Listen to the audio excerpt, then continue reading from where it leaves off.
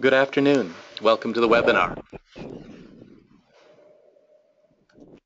My name is Eric Porcho, Institutional Advancement Director for the Foundation of the American Institute for Conservation. On behalf of the Foundation, welcome to today's webinar, Cost-Effective and Sustainable Packing, Moving, and Storage. This webinar is part of FAIC's Professional Development Program, meeting the needs of mid-career conservation and collections care professionals. Funding for the presentation of this program was provided by a grant from the National Endowment for the Humanities. Additional funding was provided by the Foundation of the American Institute for Conservation, the Endowment for Professional Development, which is in turn supported by the Andrew W. Mellon Foundation and donations from members and friends of AIC. AIC membership dues were not used to prepare or present this event. This grant and endowment funding helps keep FAIC's programs affordable. Your registration fee represents less than half the direct costs of presenting the program. Also, if you have not already done so, we encourage you to register for the companion piece to this webinar, examining the environmental impact of exhibitions and loans using the lifestyle analysis tool. And that will take place next week, Tuesday, December 8th, and is also co-presented by the AIC Sustainability Committee. Before we start, I have a few housekeeping announcements. Today's presentation will be recorded. A link will be sent to all registrants, and a copy will eventually be made openly available on our YouTube channel. Questions will be collected through the questions chat box found in the control panel on the right side of your screen. We're going to read questions out loud so that everybody can hear and the panelists will be able to respond. And most questions will be held until the end of the program. If your control panel, that right-hand panel, closes, you can open it again by clicking on the small tab in the upper right corner of your screen. And if you want to keep the control panel open at all times, go up to the top, click on View on that tab, and then uncheck the Auto Hide the Control Panel option. So the default usually is that it will hide if you haven't used it for a while. Your viewing screen, where the program slides appear, can be made larger or smaller by clicking and dragging the lower right-hand corner. Well, FAIC thanks the organizers and instructors who are sharing their time and talents with us all so generously. We are so glad that you could be here today, and I now turn the microphone over to Geneva Griswold.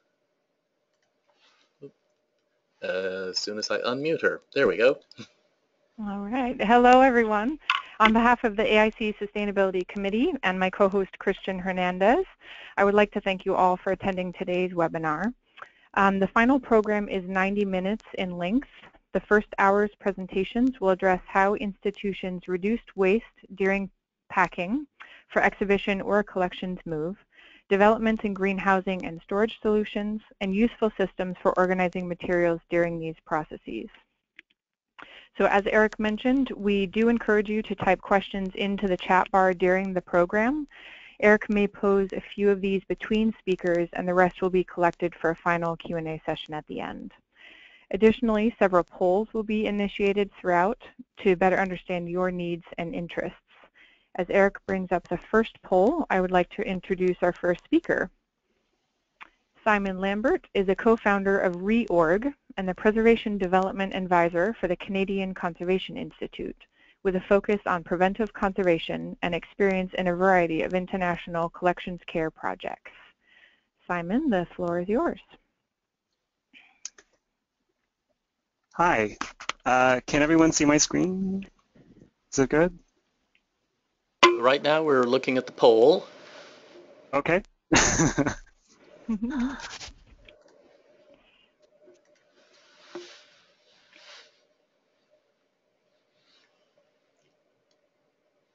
see. Has everybody had a chance to respond to the poll?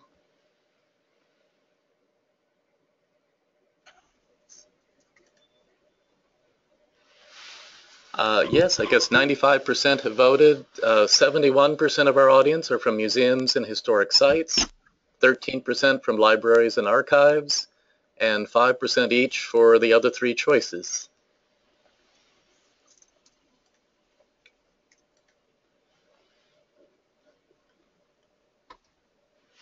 Okay. And we have a second poll we'd like you to respond to. And what role do you play within your institution?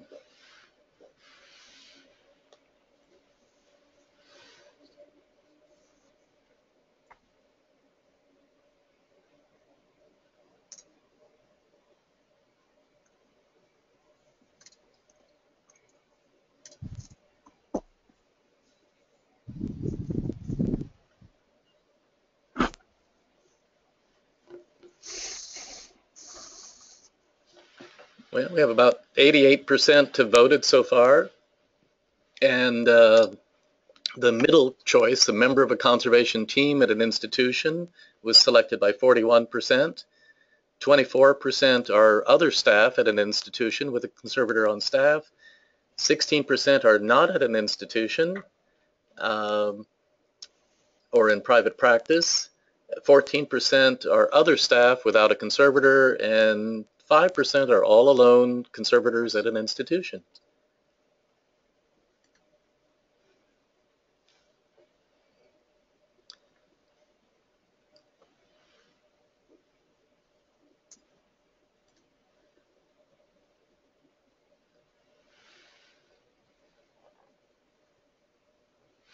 And Simon, you should have the screen.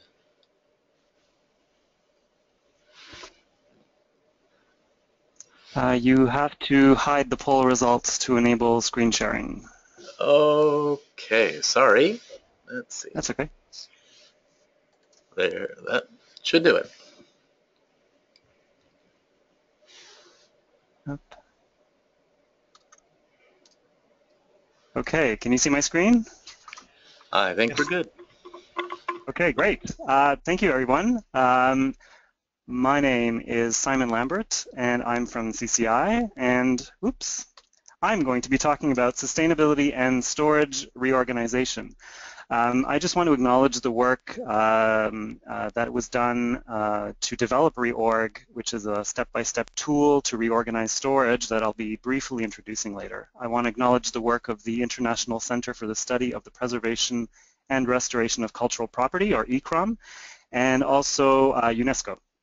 So without further ado, most of you or some of you will be familiar with this diagram, which shows the three dimensions of sustainability. So we have the social, the environmental, the economic, and various overlappings of those dimensions also as well. So what I'm going to be focusing on today is mostly on environmental and economic, although I promise at the end I will get into the social a little bit as well. But mainly, to be sustainable, there should be kind of a productive balance between all three dimensions, and that's what we call sustainable. Now, I want to invite you to think about storage areas that you might have seen or that you either work in, or hopefully for those who are alone in their alone conservators in their institutions, if this kind of picture looks familiar or resembles a situation that you have seen, I hope that it's not quite as bad in your institution. But this is a disorganized storage area that we can see here. And I thought that to begin this talk, I would think about, in applying the reorg methodology, how would I go about it doing it in an unsustainable way?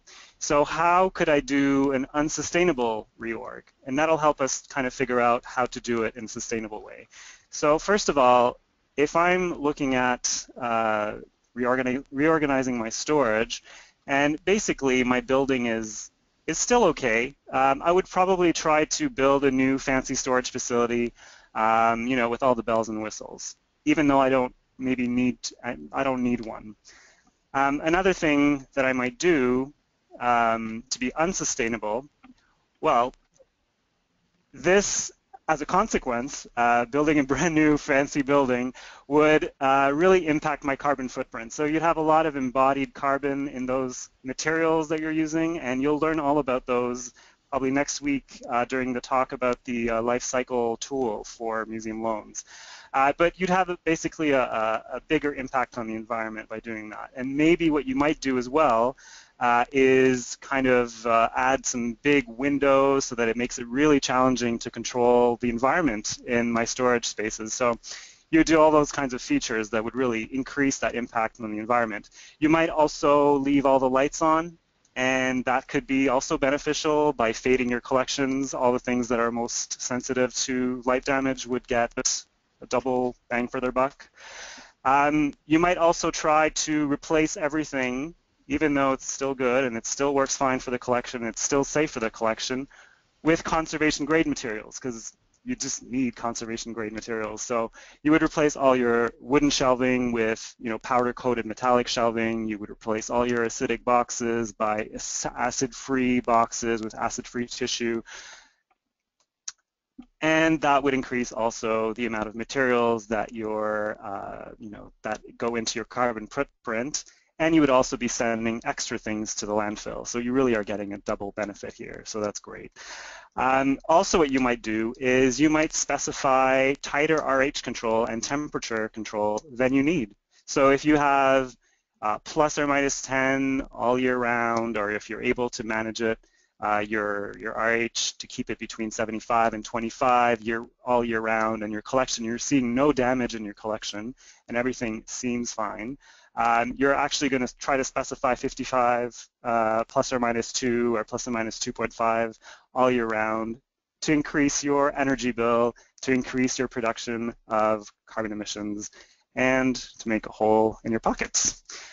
So that's how you would go about being unsustainable in a storage reorg for those three elements.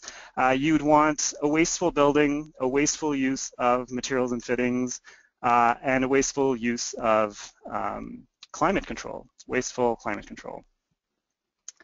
So sustainable choices, if we're going to make sustainable choices, where's a good starting point for determining what I need, what I don't need, what's nice to have, what's essential to have, where to begin. So I think the most important principle that we need to focus on is the vulnerability of the collection. So your collection, which is represented by this green box, which may look nothing like your collection, but it's still your collection, and you have the agents of deterioration in the red box. And so the overlap between the collection and your agents of deterioration is that area of vulnerability. So what this means is your collection might not be all vulnerable to the same agents or to the same degree.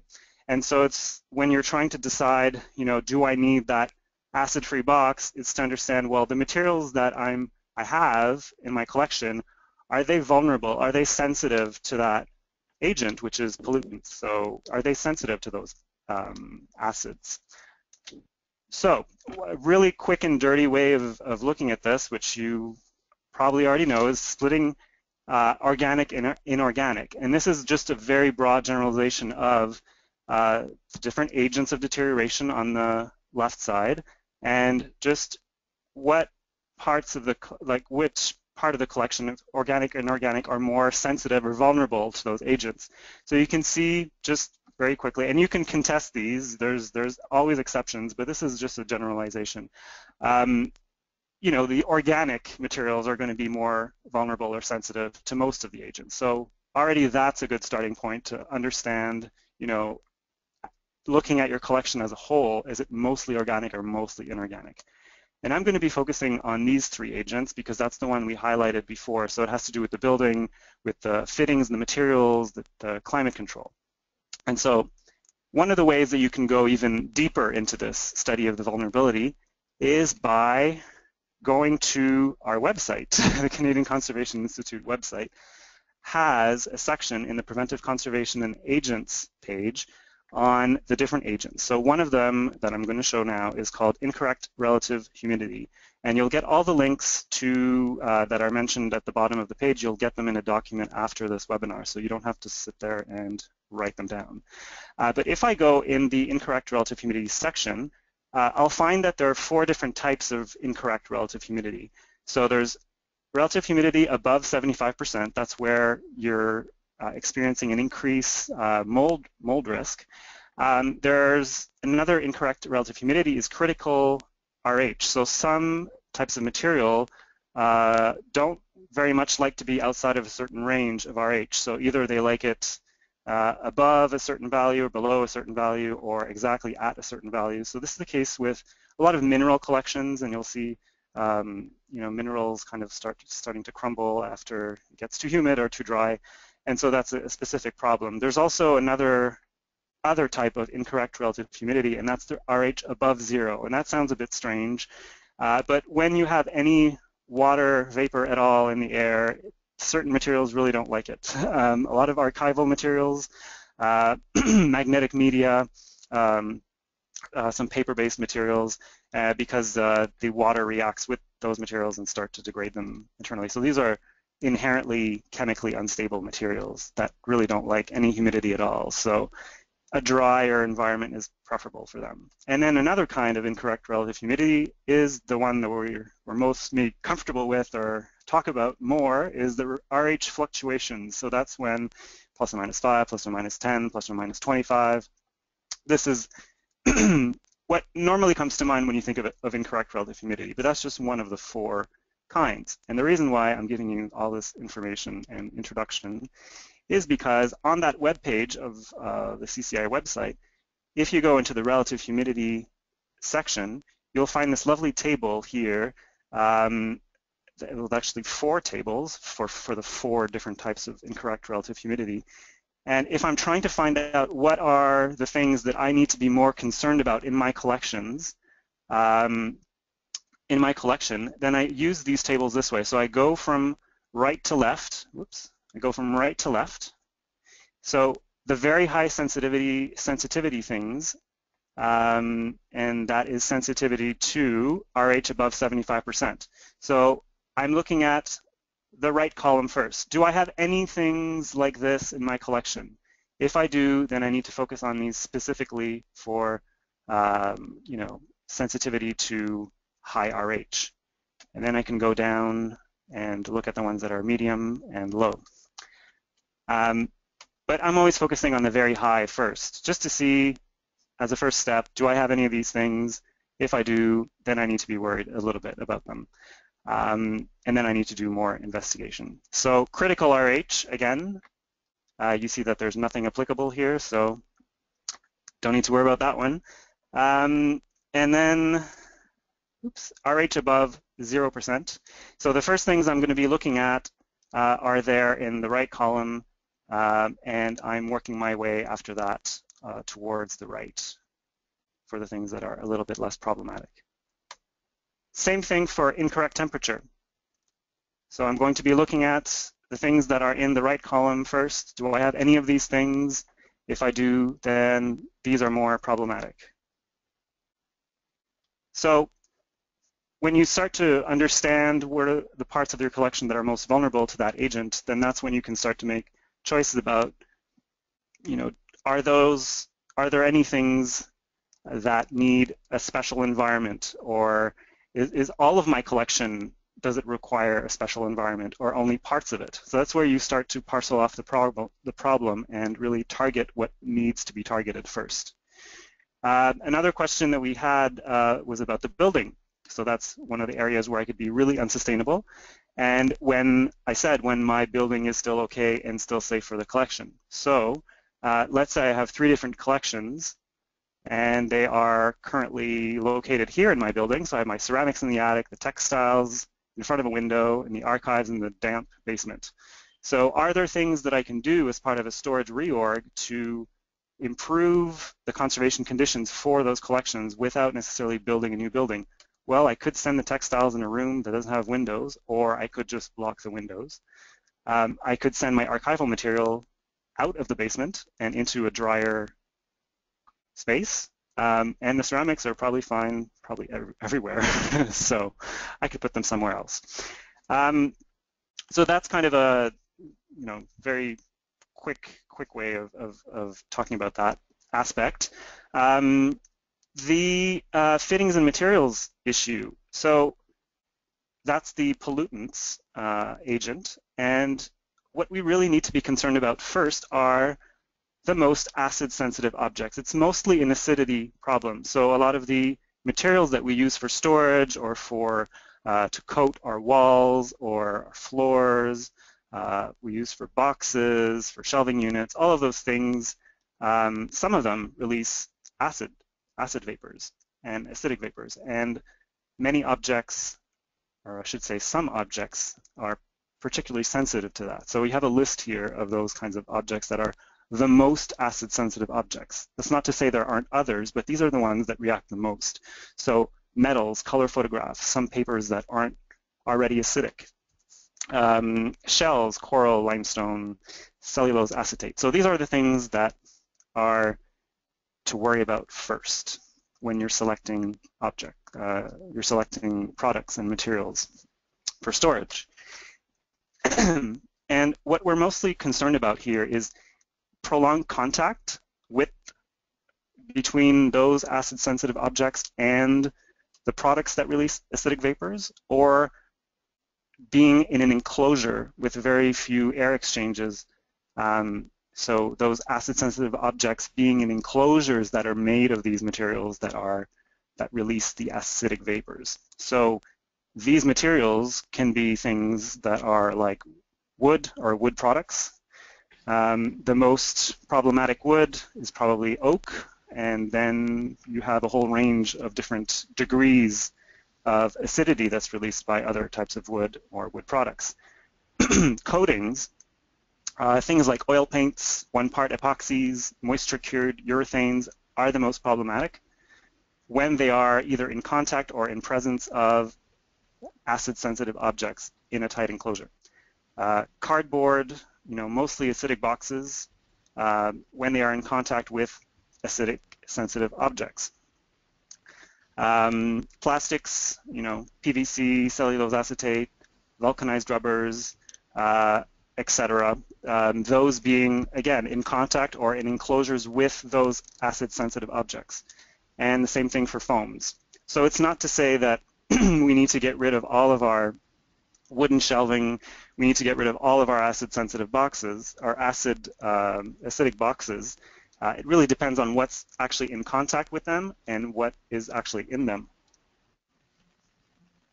So if you want to deepen this understanding of the interaction between acid-sensitive objects and products, I encourage you to visit our website, again, under the agents of deterioration, the pollutants section, and also this nice technical bulletin written by Jean Tétrault about coatings for display and storage in museums. And the links are there for you to download this for free. Oops. So why reorg is a sustainable approach? So why are we promoting a sustainable approach within a storage reorganization? Well, just as a reminder, that storage reorganization is when you start from a situation of complete chaos and you try to create order within the same space. So it's not the same thing as storage planning, where you have a collection and you have a nice new empty space, and then you want to put that collection inside the empty space. That's storage planning, but we're interested in reorganization. So the advantages of reorg is that you're using your existing infrastructure and you are reusing existing fittings and materials when they are safe.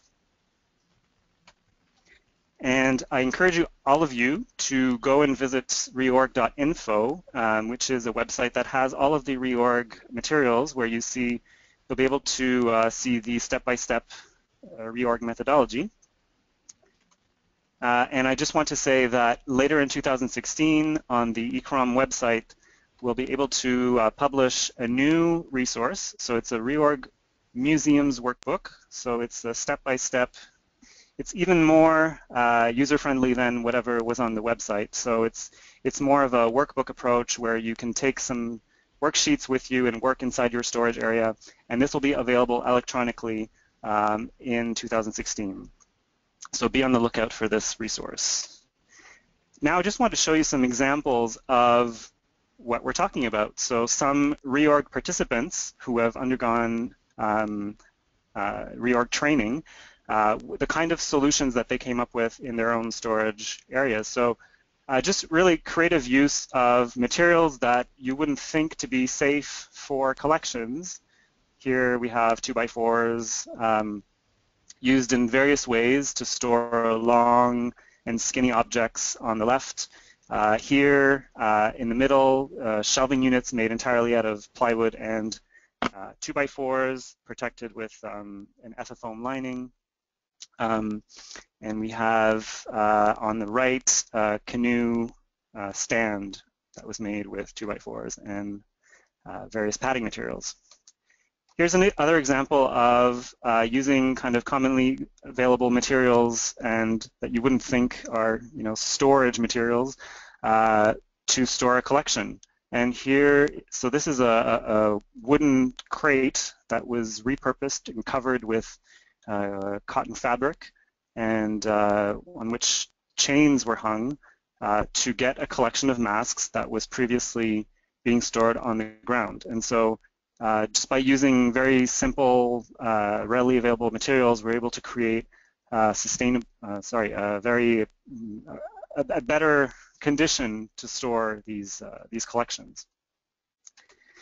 And here's another storage idea from New Caledonia, and this is just the adaptation of a just regular shelving unit to store objects that are, again, long and thin. So there's different ways to use the materials that you have, and it doesn't mean that you don't always need to buy something custom built, that's museum standard. There's a lot that you can do with the materials that you have, and I think that's what I'm trying to say to you today. So I did promise that we'd look at the social element, and I want to show that now. We in Canada have been doing a Reorg Canada training program, and that we've selected 5 institutions that are spread across the province of Ontario as a first project. And these institutions are all working at the same time together on a storage reorg in their own museums. So throughout the year, and this project just ended recently in October. And throughout the year, so from October 2014 to 2015, they've been working on their projects. And they have really taken this and ran with it. They have engaged their community in their reorgs. They've used their Facebook pages to highlight the progress. They've opened up their galleries that they use as temporary swing spaces in order to show to the public something that normally remains, back of house. They've brought it to the front of house. They've featured objects that were found in their storage areas throughout the reorg process, and they have highlighted them on their Facebook page, and that sometimes created a lot of enthusiasm from the community. And they said, "Oh, I remember that sign when I was a kid, and I remember where it hung. Can I come and see it at the museum?" So they've really kind of created this. They opened up this dialogue between them and the community about storage and about collections care, and I think it was really, really successful. Another aspect that falls under the social dimension is that they've engaged volunteers in a new way. So just really transferring the knowledge that they've gained throughout the training to their volunteers and the people that are helping out. Another way that some groups have engaged their community is through behind-the-scenes tours. So some groups did a behind-the-scenes tour before the reorg, which you wouldn't think to do necessarily. You want to show the nice, reorganized storage area, but they actually thought it was important to show the starting point of their project, and so they showed what the situation was before and where we ended up after all the work that we did. And so this was really, really popular. And another thing that was done was to engage the media. So all of the teams sent out press releases of their projects when they started, when they got their funding, before and after. So they got their media and the general public really, really involved, and it's really showed the benefits of reorganized storage not only to the institution but to the wider, to society as a whole. So it was really, really successful.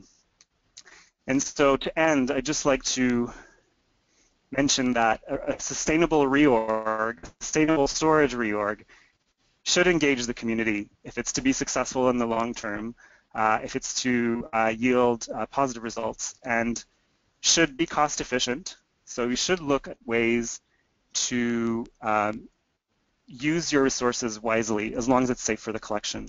And ideally, you would really want to have a lower impact on the environment. And that's really at the core of reorg, is making the best with what you have. So I thank you for your time, and I look forward to any questions you may have. Thank you very much. Well, thank you, Simon.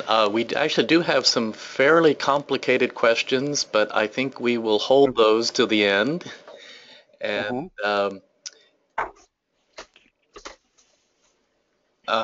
sorry, we're changing screens here. And I believe Geneva will be introducing our next speaker. All right. Our next presenter is Ashley McGrew. Ashley is Chair of Publications for PACIN, or Preparation, Art Handling, Collections Care Network. He's also preparator at the Cantor Center for the Arts at Stanford University and an editor for STASH, Storage Techniques for Art, Science, and History. Ashley's work draws upon practical solutions within both institutional and commercial collections care. Ashley, take it away. Thank you very much. See if my screen will come up.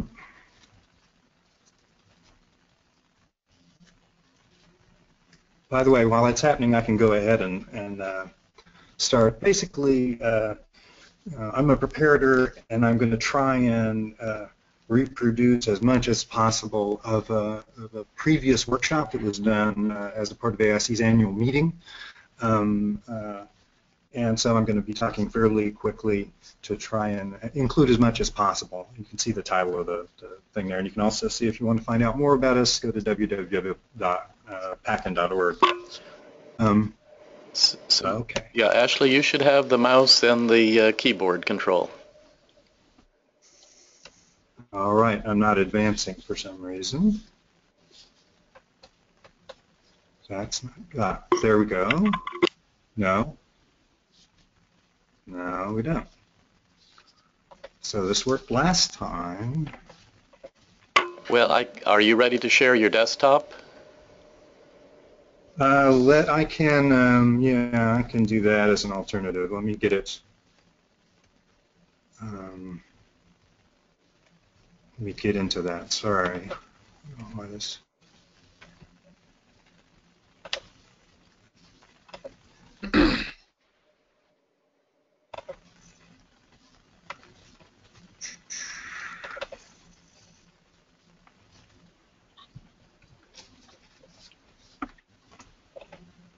Hold on just a second. Okay. You're not seeing anything yet, I don't suppose. Well, I haven't turned the desktop over to you yet. Okay, very good.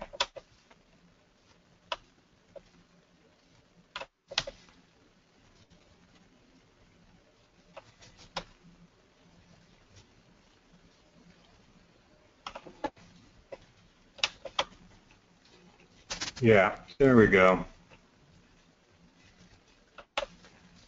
Okay, so I've turned over, you'll need to start sharing your screen.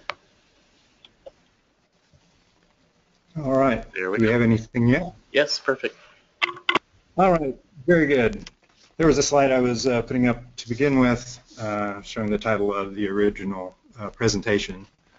Very much relates to it. Here are some of the people that contributed images and the speakers as well. Basically, in terms of packing, one of the things that is the very worst that you could do is what we do now, which is the use of these custom wooden crates. This is very kind of unique to the Northern Hemisphere or the North America in particular. And so we're looking at, in this conversation, about different alternatives to that and a focus on systematic or cyclical packing approaches that will be more efficient, more flexible to be able to provide for reuse. Also utilizing resources in the sense of having effort and resources go into mounts that can be used for different purposes, including storage, handling, and packing. And then there's a little bit covered here on storage applications that are kind of related. One thing just to point out, if you're moving collections, you're not really in the sustainable arena, because you're by nature you're using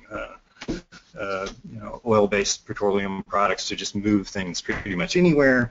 Even if someone's using a material that is arguably sustainable because it's like farmed wood, a lot of that gets shipped from China, so that kind of undermines that effort. There is one thing that's just kind of interesting, not so much because it's instantly usable, but because it points out that things are possible, and that's this product that is owned currently by Sealed Air, who does bubble wrap and ethafoam. And it actually it consists of agricultural waste that's inoculated with a fungus of different sorts where the mycelium will actually bind stuff together. So essentially, you're making a kind of a organic styrofoam. While that's very exciting, and we certainly hope it gets used for us in the museum world, the whole function of that kind of product is that it works for one impact and then it breaks. So if you're ready to roll the dice, you can do that. You can calculate an acceptable loss rate the way you do with a commercial product, but we don't have that luxury. So we are basically stuck with some of the materials that are not so sustainable, like a series of different kinds of foams. We can still minimize that, though. One of the things we can do is look at crate reuse. And in fact, the slides from the beginning that had the crates up on pallet racks, those were not new crates. Those are actually crates that are available for reuse from a commercial vendor. You're not going to know about those if you don't ask for them. That's something that the use of that is on the increase here in the States, but it's still relatively rare. And where you do find a lot of other kind of reuse are in Europe. Here's one from the UK that these are rentable crates. The Netherlands seems to be a center for it. Here's Christabel crates that have adjustable interiors. Most of these crate designs are best for 2D, so it's kind of limiting based on your collection. Most well-known one is the Turtle crate. It also is adjustable inside.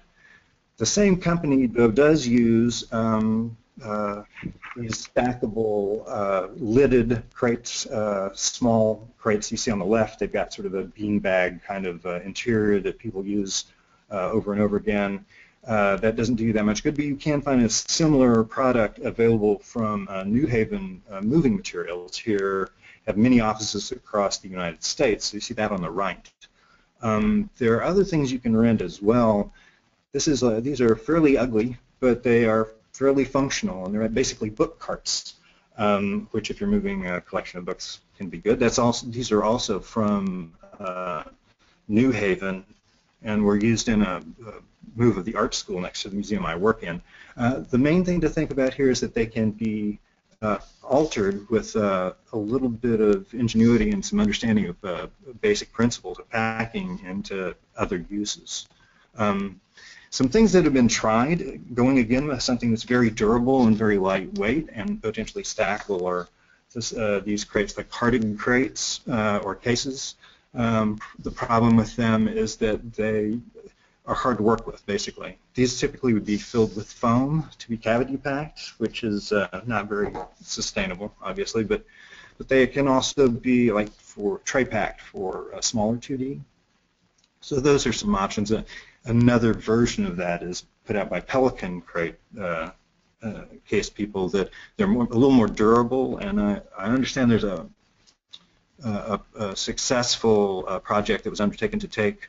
They do a lot of work for the military, and there was a successful project taking a missile crate and using it for rolled textiles for multiple uses, getting international travel.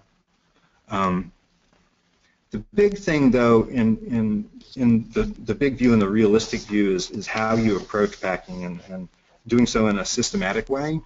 That seems to be the most accessible and useful thing to be aware of. And here we just see a commercial pallet, basically, that has boxes of different sizes. And you notice up on the top, we have a layer of 4, we have a layer of 3 here that kind of puzzle together.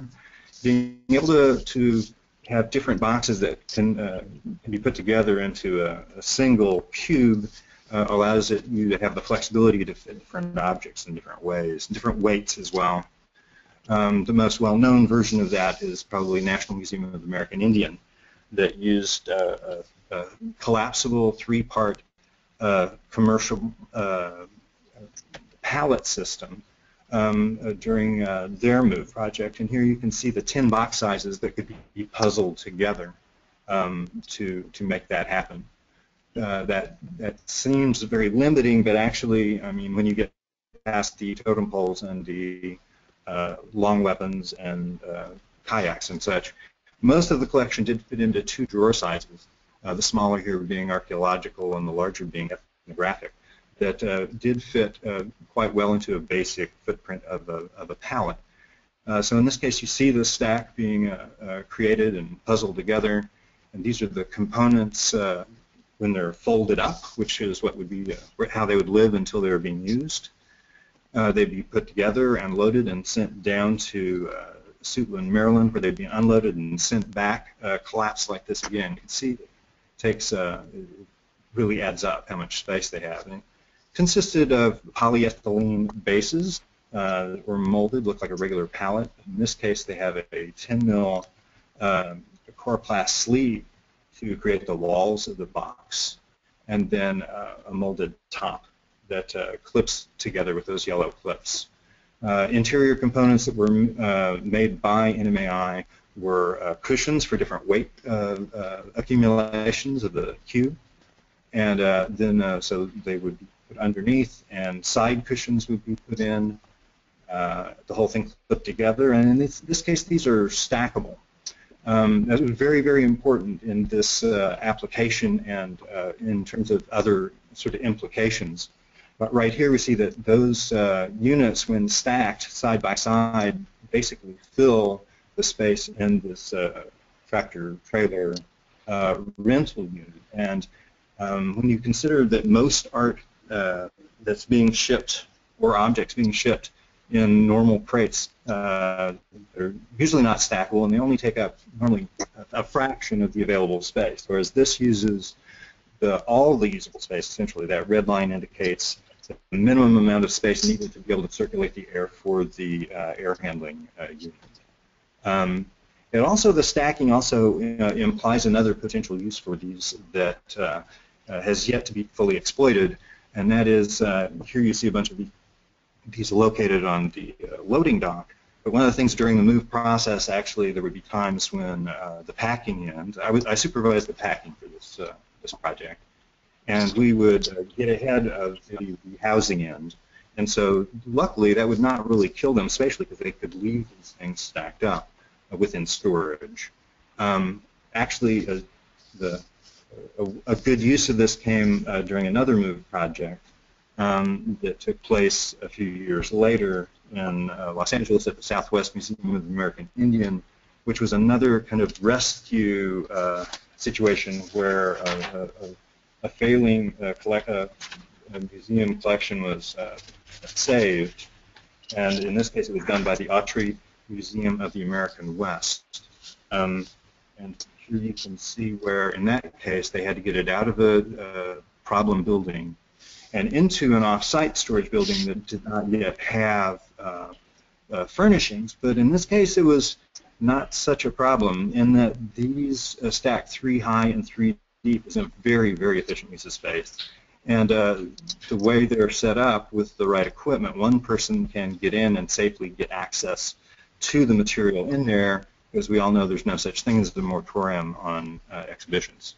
And in this case, it's super efficient compactor storage. Luckily, all the packing material they used with the interior as well as the units themselves were inert. So taking the same approach, the systematic approach, and going back in time, This is a system that existed back in the days of Fine Arts Express, that was the first big company that basically popularized the use of the art shuttle. It minimized costs for people moving their collections across the country. And it was something called a MacPack, which is basically a series of boxes that can be stacked together because they have the same footprint but have different depths to accommodate whatever materials you're putting into them. They were typically shipped in a very, very simplified crate that you see here that's primarily 3/4-inch plywood and 2x4s in the joints that make for a very broad glue joint. So they're very strong, actually. And these crate shells would be reused with different configurations of the boxes inside over and over again. I worked in the New York office of FAE, and we would see these things come and go, and I always thought it was truly awesome how smaller museums were able to circulate their exhibitions or loans or what have you just by reusing these instead of having to pay for new crates. Here's an example from our workshop where you can see a stack of them with a 4-inch box at the top with an 8 below that, a 10 below that, and a 12 at the bottom, which is the deepest. It's missing the 6, which is very handy.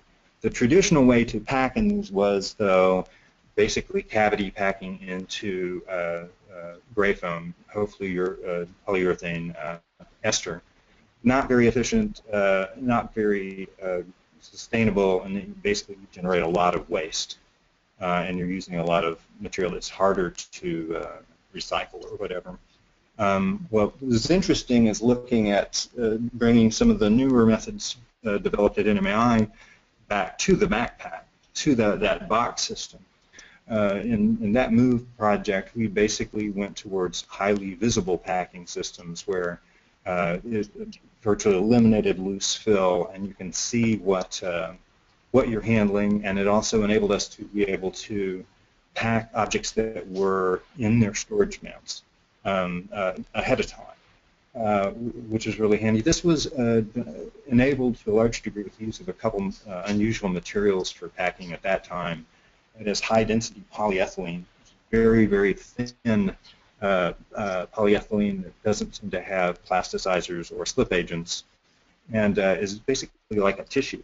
And it's very affordable. One source that's been tested repeatedly is this Husky brand, basically painter's plastic. And then on the right you see this stretch wrap, the linear low-density polyethylene by Good Wrappers has also been ADI tested in multiple institutions and seemed to fare very well.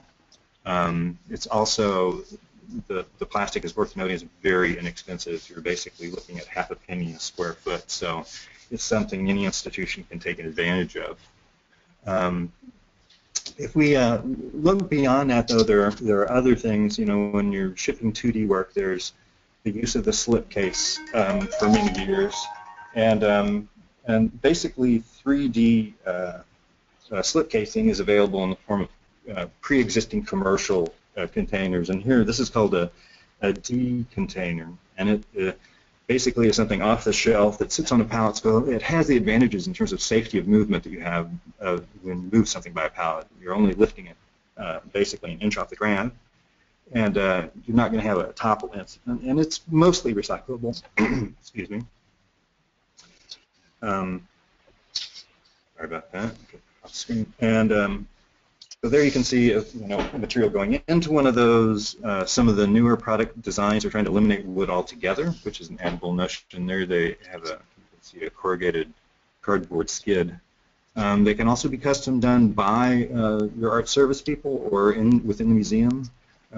See a stacking box system that's kind of unified on the left. You can see one on the right that has 2D objects designed to go into those slots. As well, another advantage of having commercially available systems in places, there are products that you can buy off the shelf. One being like gusseted plastic bags that fit, that are pallet covers, and also in some cases you might even want to use insulated covers to give you a little more protection in terms of temperature. The thing about these wood and cardboard containers is that it's not new. It's been done for a long time in some instances, and so here's an example from CCI, who I love.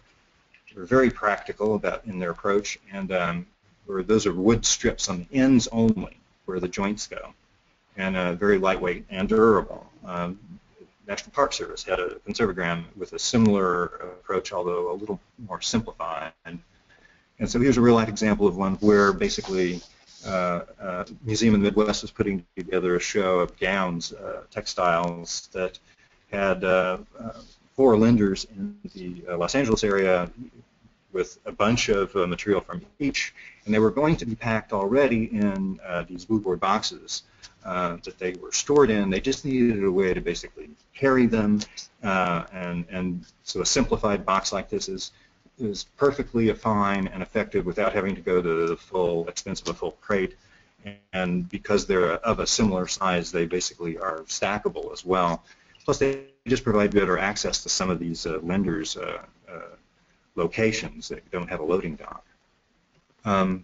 Finally, the thing that's most interesting that I've seen looking at containerization or lack thereof took place in New Orleans, and it was a project for the Louisiana State Museum put together by Greg Lambuzzi, and the staffing and management of the crew was done by the Williamstown Art Conservation Center, with the head honcho being Katie Holbrow, and the on-site supervisor being Allison McCloskey. The conditions that were dealt with there were the evacuation of the collection initially, where the biggest risk was not necessarily from the damage to the building itself. Here you can see they did have some leaks, but the big risk was the loss of power. And in that environment, if you can't maintain climate, you're basically going to be throwing things all over all your objects. So the need was to evacuate it to a site where it could be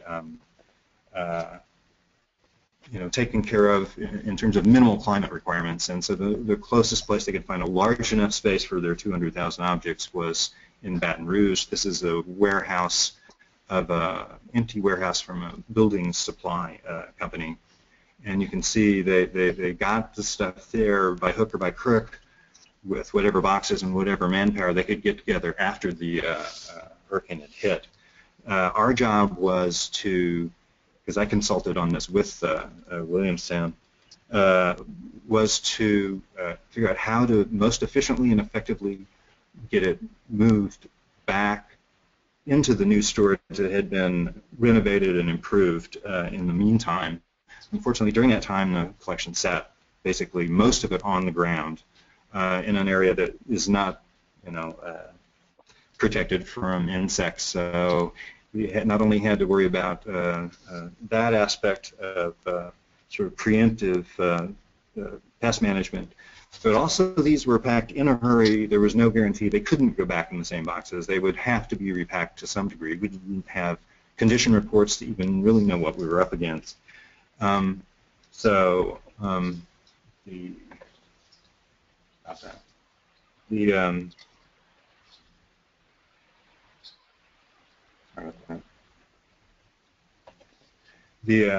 addition to freezing, we basically tried to focus on what do we know we want, and what we know we wanted is the use of high-quality storage and handling mounts that would minimize impact on the collection and use. And what we decided to do to end up with that result and minimize the handling and the process was actually do away with containers altogether. And the way we did that was by utilizing these Nextel or wire carts that Metro carts, whatever you call them, that are very popular these days in all sorts of aspects around the museum. In this case, they became basically a mobile crate with the addition of polyurethane convoluted foams, the eggshell kind of foam, where a couple layers of that was highly responsive to lightweight objects, and heavier objects would sink down into it and receive the cushioning they need. And basically, with the use of this high-density polyethylene, the individual storage mounts or individual objects, depending on their nature, could be wrapped in a layer of that, placed on a shelf with other objects, another layer of high density placed over that, and the whole thing, all the objects could be secured onto the shelf itself using the stretch wrap that we discussed earlier. Then the whole thing would be, I keep doing that, stop it.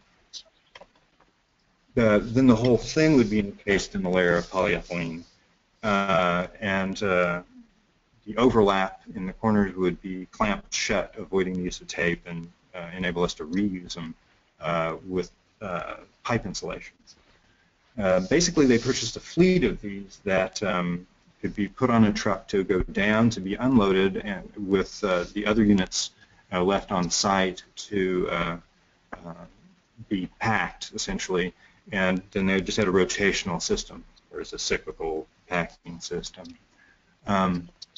So here you can see one of the major advantages, as well as the Mint building, which was the facility that we were moving the objects to, had very limited access. So luckily these carts couldn't negotiate through the narrow passageways and could roll right up next to where the shelving is that they were going on to. You can see here that they basically could just cut loose, they remove the outer layer, cut loose the polyethylene, linear low density polyethylene, and unwrap the top wrapper and basically put them straight on the shelf. So we've minimized the handling and create almost no waste in the process at all. Just as a little aside that came across afterwards was that even with all these extra parts that everyone, I think, always finds uses for, if you did have extra to use, they actually can now be configured into sort of a mini compactor storage system. So that's an option worth thinking about. Here are some of the products that were mentioned. Thank you very much. I'm sorry if I went over. Well, thank you. Abigail, I think we have a quick question for him. Yes, this is a question from Hildegard asking, is the Kiva system available in Europe and/or Germany? That's something I don't know the answer to. I think it's hard to imagine that it's not in some form. It exists here in a bunch of different forms. The key thing there, in my experience, though, is you have to have knowledgeable people that are dealing with the interior packing. That's always the crux of it. Okay, thank you. Geneva? All right, thank you, Ashley. Our final presenter is Rebecca Fifield. Becky is head of Rebecca Fifield Preservation Services, with experience working in the collections departments of several world-renowned museums. She serves as the chair of the AIC Collection Care Network, promoting preventive conservation planning for all levels of institutions. So welcome, Becky. Thanks, Geneva. I'm going to transition our discussion now by talking about some of the social and economic aspects of how we care for collections and how this supports organizational sustainability. I'm going to talk a bit about managing preservation work over time, how great storage sustains our organizations by making collections readily accessible to users, and I'm going to talk a bit about the spaces we work in and the work we're doing. And I'm going to talk about how we connect with our colleagues and the public about sustainability and caring for cultural heritage. Here we go. Okay, so if you're participating in this webinar, you're likely familiar with the difficulties in getting attention for preventive conservation activities. And yet we know that for collections to be accessible for exhibitions, photography, and research, we have to protect them from damage. So in 2004, Heritage Preservation and IMLS collaborated on a survey of U.S. institutional preservation practices that resulted in the Heritage Health Index report. And included in the survey were questions about storage, emergency preparedness, staffing, and policy. And yes, an updated report based on 2014 data will be available in 2016, so new data is coming. But what the 2004 project found was that Less than 20% of private nonprofits of all sizes indicated that they had a dedicated paid staff with the responsibility of care of collections, and less than 12% of collections surveyed had their collections fully inventoried. And if you look at the chart on the right, it gets to be about 40% in having no staff person available to care for collections in tribal and county and municipal collections.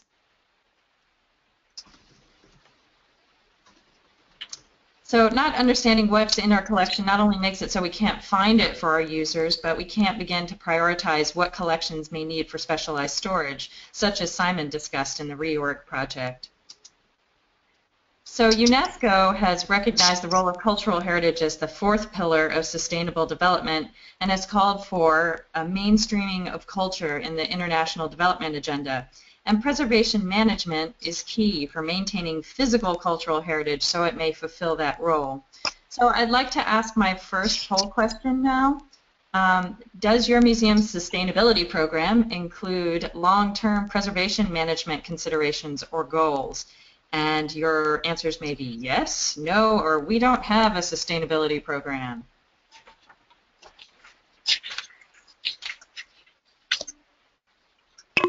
Well, we have about half of the participants have logged in so far.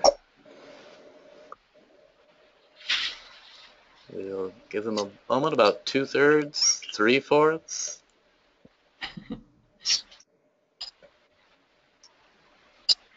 80%.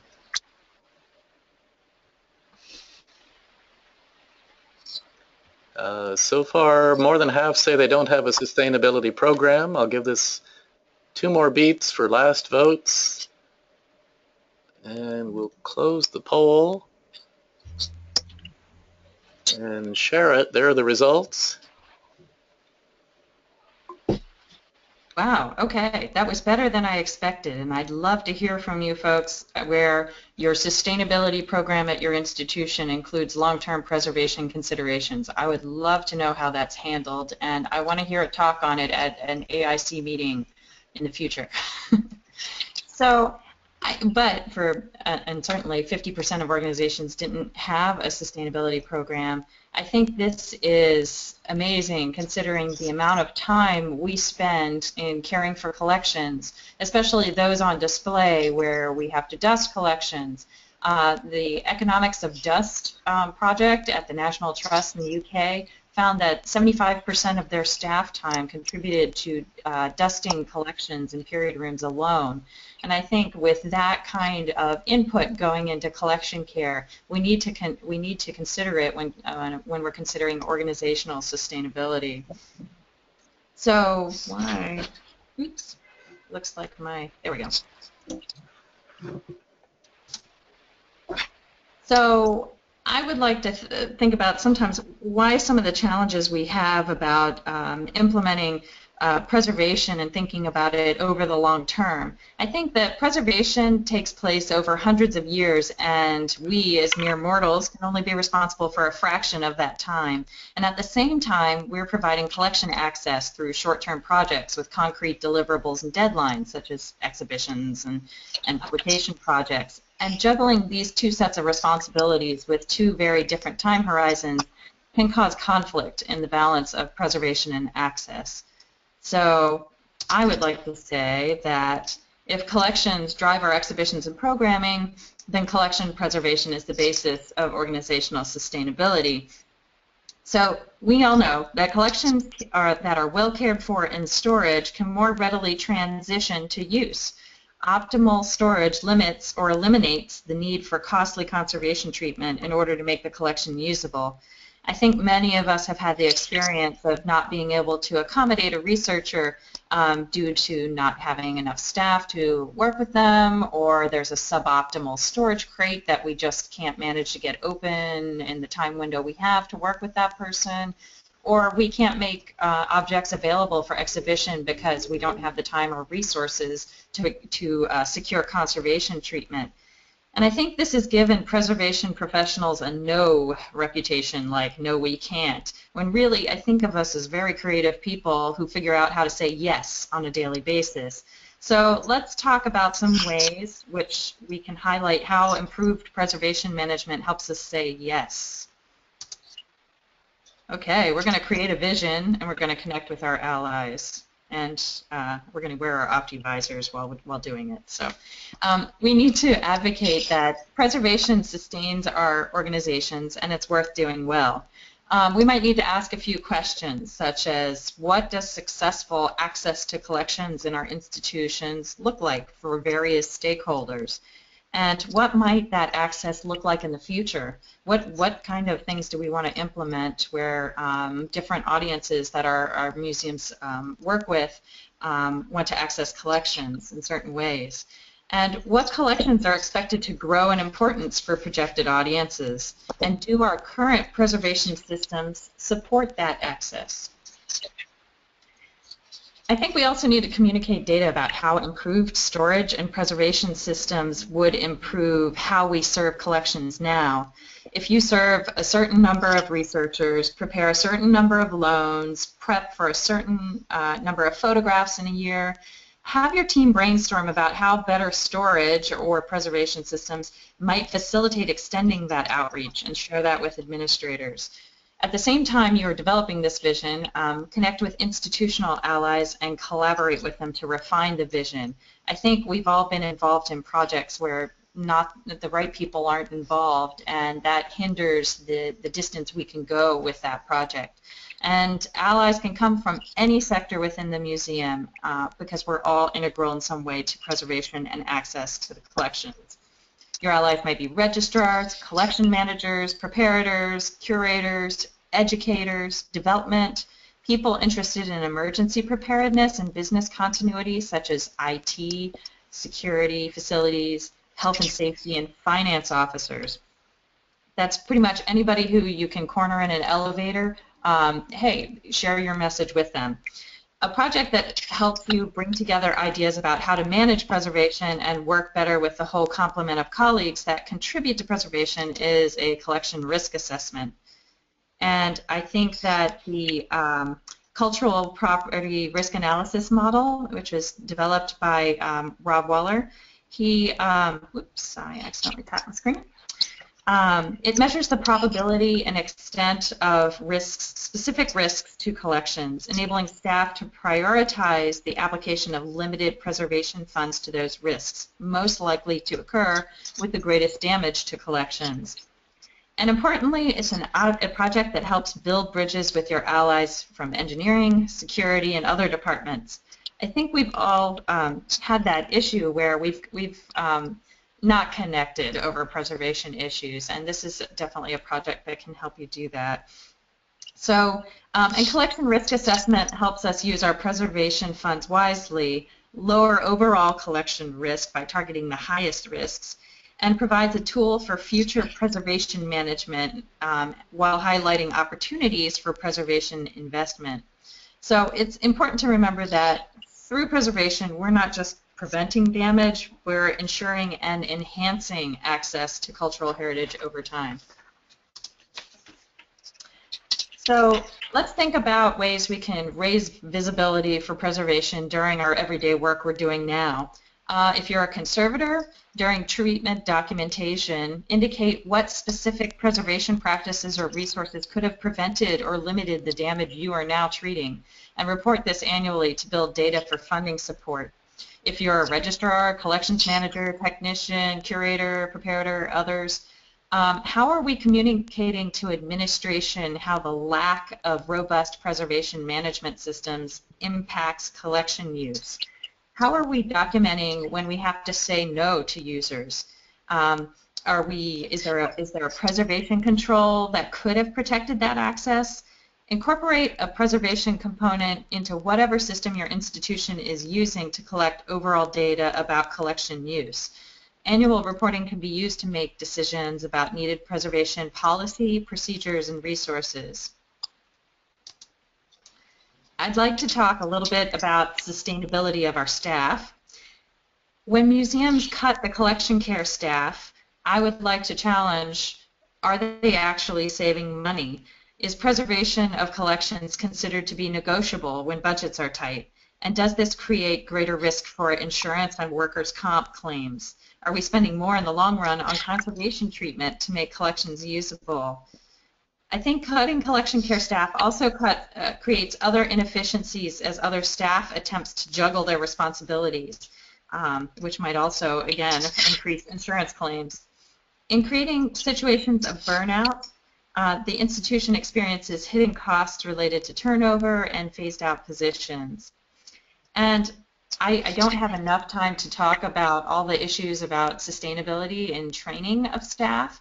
I think that there is a real opportunity for the Sustainability Committee and Professional Committee at AIC to talk about training of conservators, collection managers, technicians, preparators, and the sustainability of what we have to put into now in our careers. I would, however, just like to bring up this really great program, training program. This is the Veterans Curation Program.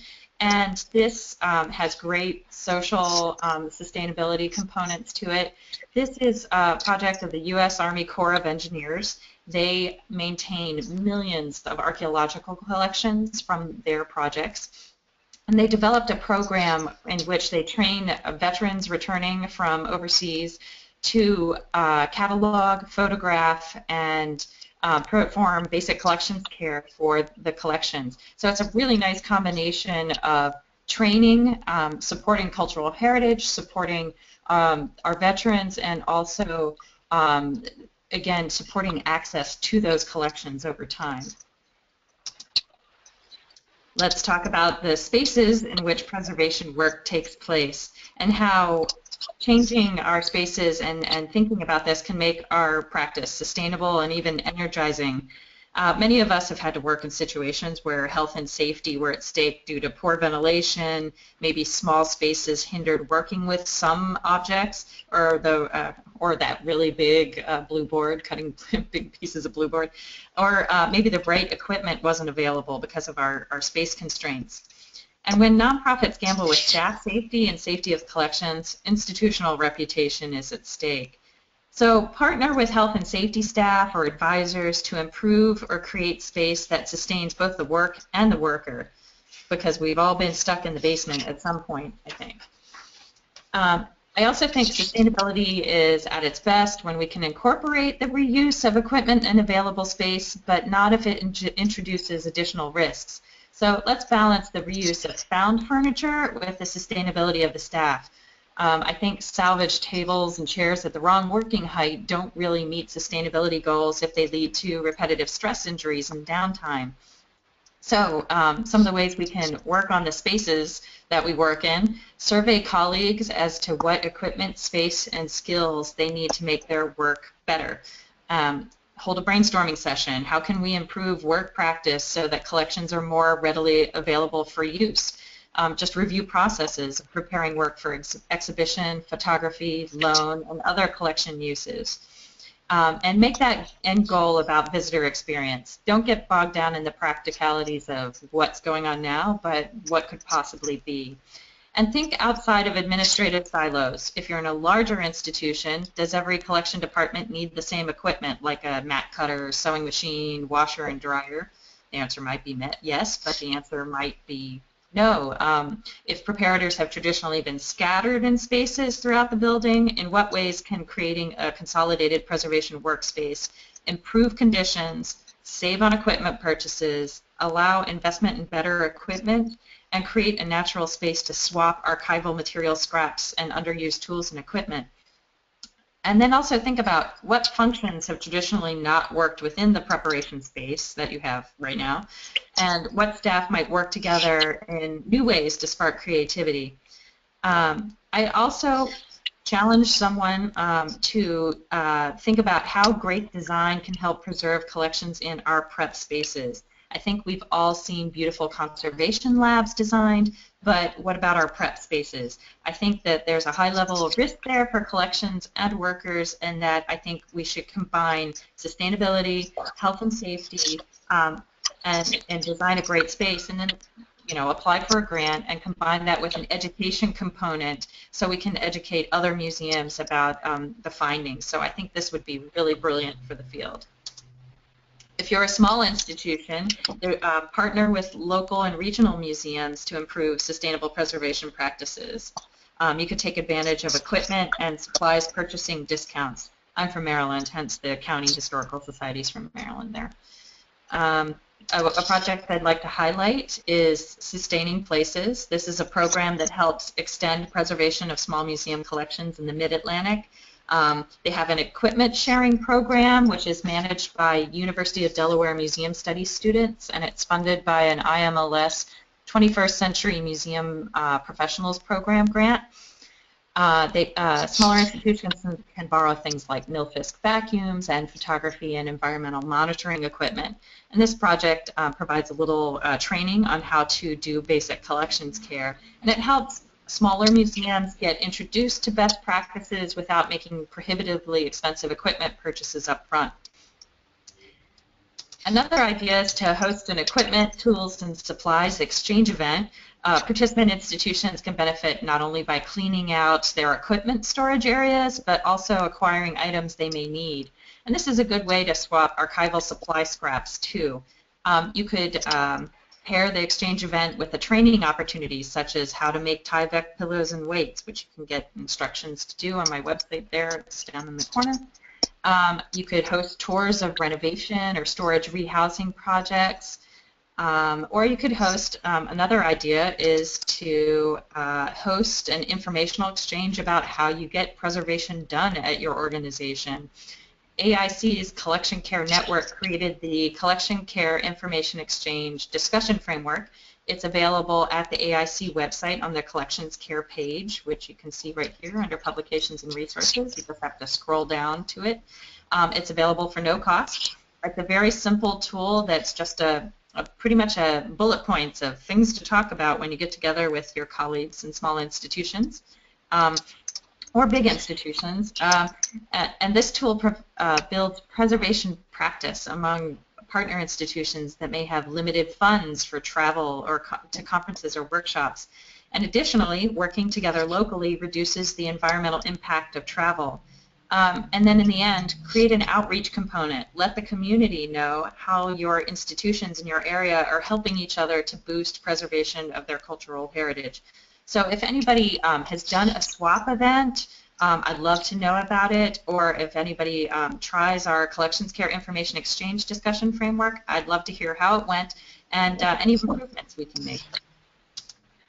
And I think in the end, we have to get the public involved. I think conservation treatment can show thrilling contrasts through before and after photography, but preservation work can't always do that. And our message to the public about preservation has to be about supporting the programs and exhibitions our public enjoys. So I'd like to have our final poll question here. How many work at institutions that provide an opportunity for visitors to learn about preservation activities? And I'm excluding conservation treatment here, like open conservation labs. If you have a website or maybe you do some tours, I'd love to know about that here. But this would really be about preventive conservation. We have about a third, well, 40% all coming in here. About 2/3 say they do have some kind of opportunity. Great. We'll give it a couple more seconds. We're at 80% have voted.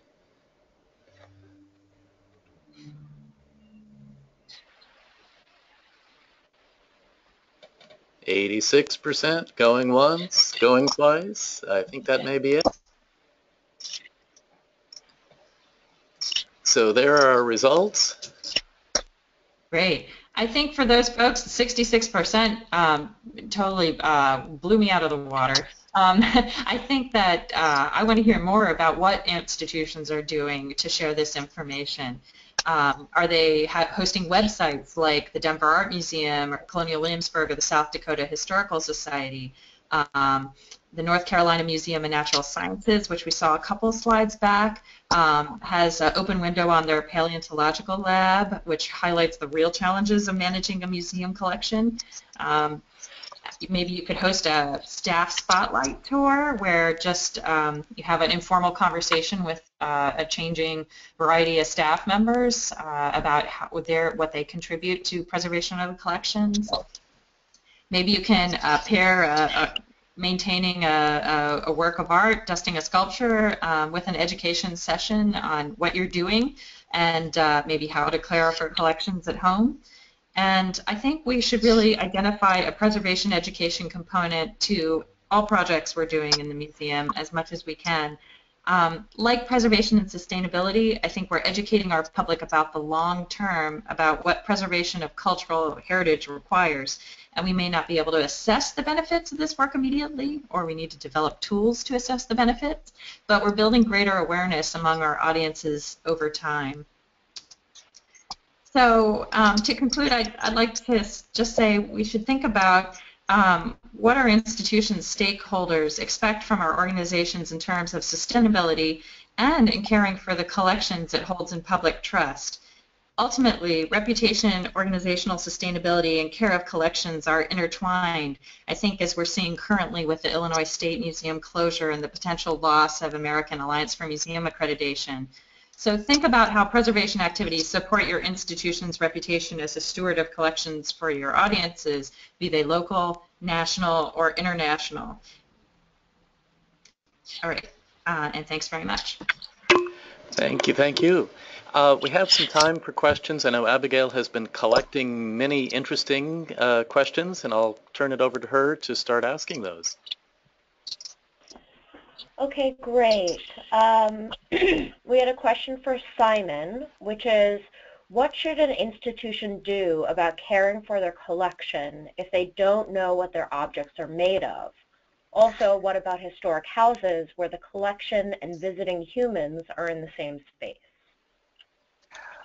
Okay, that's a good question. If you don't know what your collection is made of, I think the tables that I showed in my presentation allows you to come at it from the object types. So you'll know that they're paintings, you'll know that they're audio recordings, you'll know that they're videotapes, you'll know what they are. And so even if you don't know the composition, if you don't know if they're organic, inorganic, that's besides the point. You can actually probably better if you come at it from that end of things.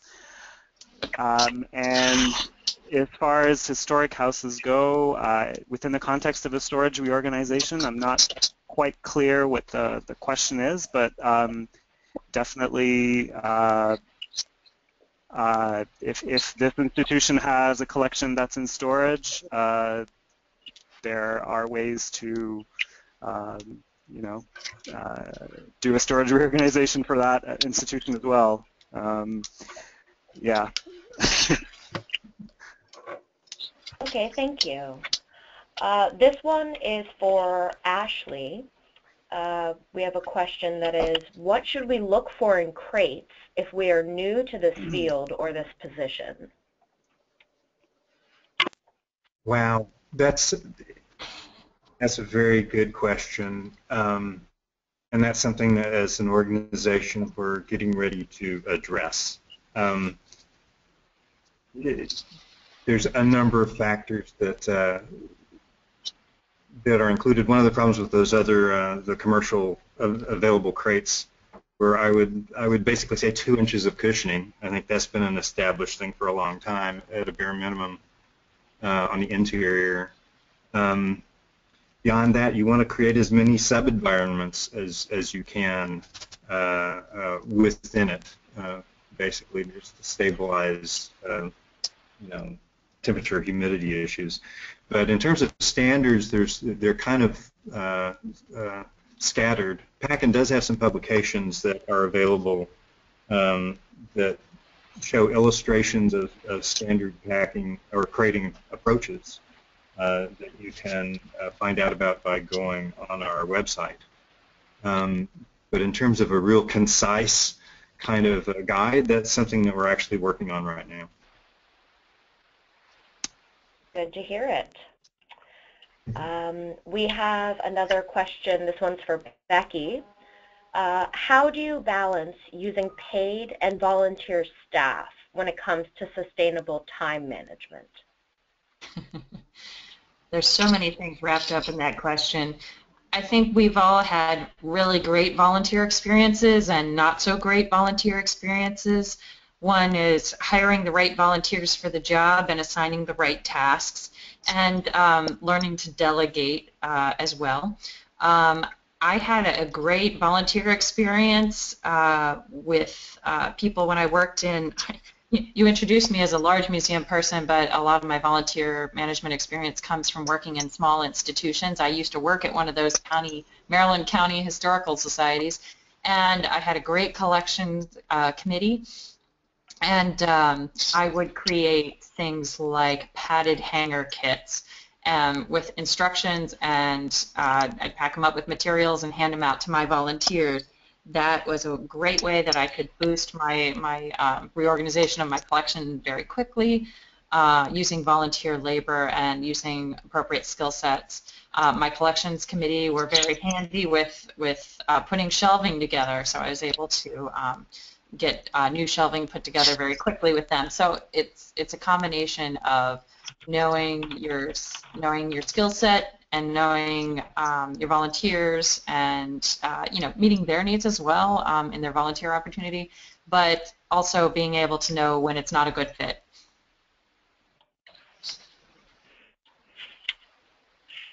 Okay, we have a few questions coming in from the audience, and again, as a reminder, just go ahead and submit those. Even if we don't get to them today, we'll certainly make sure that we get you answers to send out later on. So this one goes back to Simon. What are some suggestions you have for sustainably managing a collection that relies mostly on volunteers, such as material waste, efficient use of time, etc.? Increasing an institution's sustainability often comes with pushback. How would you recommend convincing skeptical people who have to agree with you? Yeah, that can happen. I think one of the things about storage reorg, which is what I was focusing on for this specific talk, was storage is kind of a loaded thing, and it has a lot of it's kind of a sensitive issue because often it's something that's not seen by everyone, that might, to various degrees, might have been neglected over time, or you might not have time to devote the attention that you would like to it. And so it ends up the way it looks like now. And so when someone wants to do something about it, you might get some resistance from that. So what's worked really well in the past is showing impactful before and after pictures of reorganized storage areas. So projects that have managed to overcome those issues and to do it successfully. And these are the kinds of things that we're working into our reorg material in terms of providing nice, neat case studies that show different institutions' starting point and the details on the project and who was involved and how the results were achieved. And there are cases where it's a bit more challenging to get that buy-in. And so one of my really close collaborators told me a story once about a very large institution, a very prominent institution that was facing really important challenges in storage. And the board kept on, not giving that aspect priority, and then kind of pushing it aside, and no, let's focus on exhibitions. And at one time, this person hired a professional photographer to come into the storage area and take really, really nice shots of what the storage area actually looked like, and prepared a package at the next board meeting for all the people who were attending and laid it on the table for them. And then it got their attention. They're like, oh, okay, we need to do something. So, I mean, it's a combination of showing the potential risk and showing the benefits. It depends on each situation, but basically it's putting the collection at risk, and it's also preventing it from being used for the museum's activities. So that should get some people interested. Can I hop in on this question too? Sure. Yes, and I've used the photos approach for emergency preparedness. It's really handy for that too. But I also think about, it depends, what are the reasons that the person is skeptical. Usually it tends to do with more work, but maybe you can identify how things they're responsible for can be benefited by sustainable approaches. You know, why are they resistant? And just demonstrating, hey, if we use this new system, this could also help you meet your goals. I think we have time for one last question. We will try to answer all the questions offline, but I know some people have other things to go to. Okay, this last one is from Vanessa, and this is to all of the presenters today.